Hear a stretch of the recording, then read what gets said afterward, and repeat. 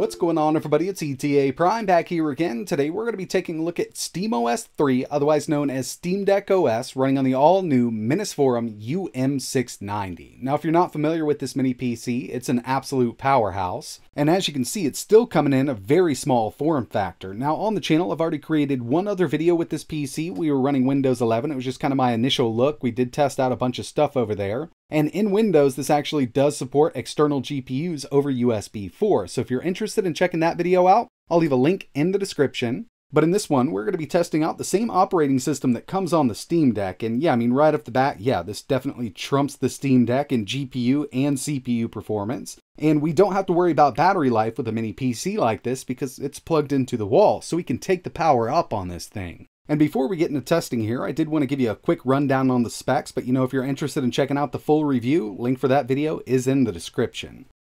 For the CPU, we've got the AMD RYZEN 9 6900Hx, 8 cores, 16 threads, a base clock of 3.3 GHz, and a boost up to 4.9. This thing is definitely a beast when it comes to mobile CPUs like this, and one of the best things about these new Ryzen 6000 chips is we do have a new GPU based on RDNA2. And with the 6900Hx, we get the 680M. This has 12 compute units built in and a clock up to 2400 MHz. Now in the 6800U, this runs at about 2200 MHz. The UM690 does support SODIMM DDR5 RAM. We've got 2 slots here. We can go up to 64 GB at 4800 MHz. This unit here has 16 right now. We're in dual channel. We've got one M.2 SSD slot. We can also fit one 2.5-inch hard drive in this PC. It comes with all of the cabling and brackets to get this set up. It's also using Minisforum's brand new dual heatsink cooling system, which works out really well here. And I'm actually taking this up to 54 watts from the BIOS, but we've got a boost up to around 65. And the UM690 comes with a 120 watt power supply, so it can send plenty of power to that APU.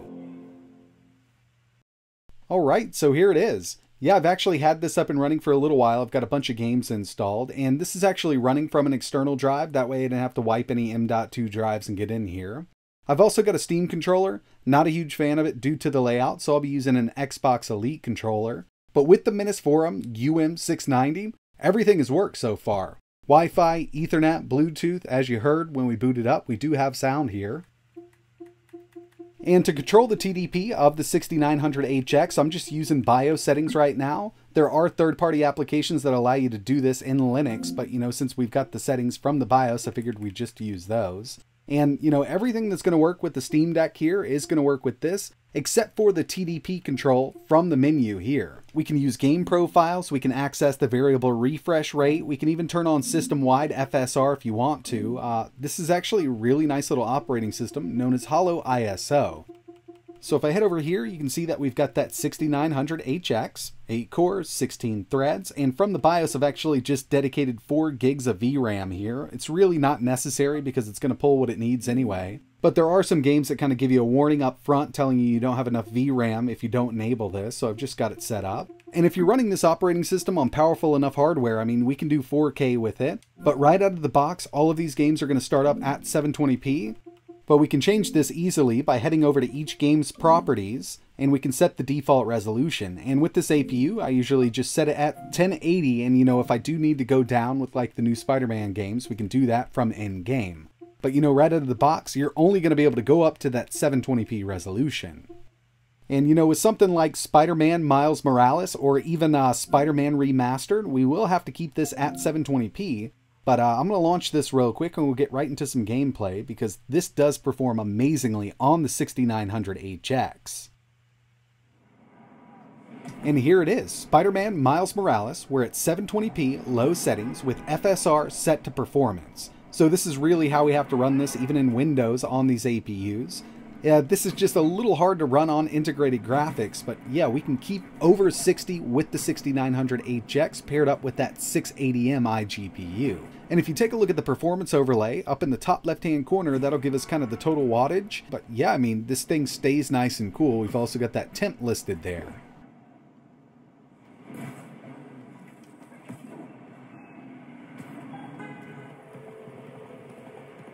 Next on the list, we've got The Witcher 3. I know it's an older one, but it's still a great game. And this system can actually run this over 60 FPS at 1080p medium settings. So we've actually got post-processing set to medium and the preset to medium. No hair works whatsoever, and we can get an average of around 64 FPS. And if you need more out of it, you can go down to a nice little low-medium mix and get around 82 on average. Not bad at all, and it's performing great. Next up, we've got Project Cars 2, and I'm going to tell you, I don't think the resolution is really sticking on this. Supposedly, I'm at 1080p medium settings and I'm getting over 100 FPS. Now, it could very well be like that, but usually on these APUs, at these settings, I'm around 80, and yeah, I do think that this might have kind of stuck at that 720p mark. Now, from the game settings, it says we're at 1080p, and you know, in Steam itself, I did have to up that resolution, but you know, I've never seen this kind of performance out of this game on an APU. So Cyberpunk 2077 is one of those games that's really hit or miss in Linux on an APU, but on these newer 6000 APUs, we get amazing performance. I'm using the Steam Deck preset right now. We're at 720p, and I can get over 60, and we actually got an average of 67 FPS out of this game. And keep in mind, with that Steam Deck preset, we're pretty much at medium on the graphics settings with some FSR, so we could get a lot more out of this just by taking those settings down manually.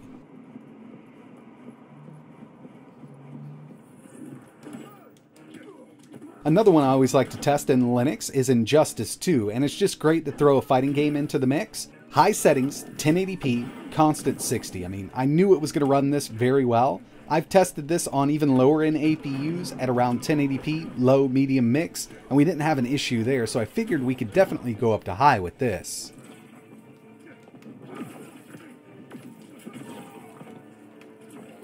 Sonic Frontiers is one of those weird ones on Linux right now. Hopefully all of the little bugs that everybody's been experiencing are fixed in the future. Personally, I haven't run into many issues with this, even on the Steam Deck. And even on the UM690, it actually runs pretty decently. And the settings I'm using here are 1080p high, but I've got resolution scale set to 75%. At 100%, I do get some dips, but I mean, I still think it looks pretty good like this. Now, when it comes to Doom Eternal, I personally think that this is one of the best performing games using Proton, especially with these little APUs. Right now, we're at 720p medium settings, and I mean, we're well over 60 FPS, as you can see. In some cases, indoors, when there's not a huge firefight going on, this will jump up to around 100 FPS on the UM690.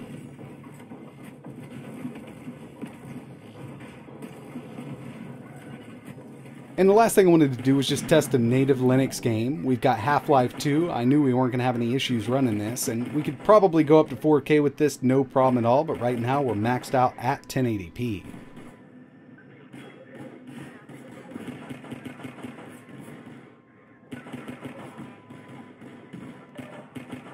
So far, the Minisforum UM690 is definitely turning out to be one of my favorite mini PCs of 2022, at least mini PCs with just integrated graphics. But like I mentioned at the beginning, we can actually connect an external GPU to this while we're running Windows. Now, I personally haven't tested it with Linux, and I don't think with SteamOS we can get it to work just yet, but maybe something like Manjaro, we could get an external GPU working with this system. So if that's something you're interested in, let me know in the comments below. But in my original video I did, just running Windows 11 on this, we did test the RTX 3060 over USB 4, and yeah, external GPUs do up the performance.